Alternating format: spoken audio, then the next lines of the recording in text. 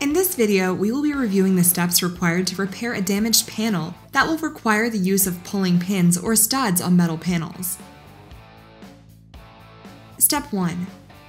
Clean the panel thoroughly before beginning any repair operation. Start by using soap and water. You can then dry the area with air and a towel. After the panel is dry, use the appropriate low VOC compliant wax and grease remover to clean the surface of all residue. Step 2. Sand the damaged area using a DA sander equipped with P80 grade sandpaper. Be sure to remove all paint coatings past the damaged area by 2 to 4 inches. Step 3. Attach pins for pulling to repair the damaged area.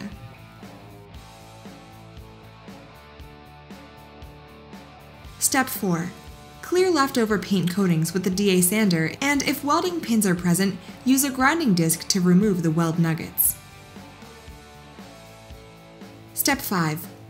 Using clean air, blow off the area, then use appropriate low VOC surface cleaner to clean off remaining residue.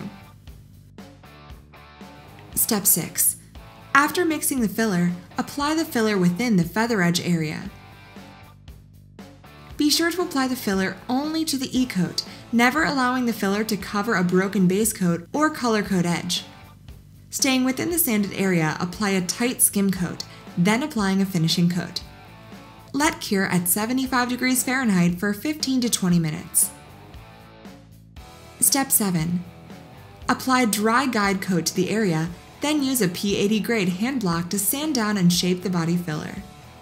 Apply another dry guide coat and finish sanding using a P150 grade hand block. Finish with feather edging the repair area using a DA sander with a P180 abrasive disc. Inspect the repair area.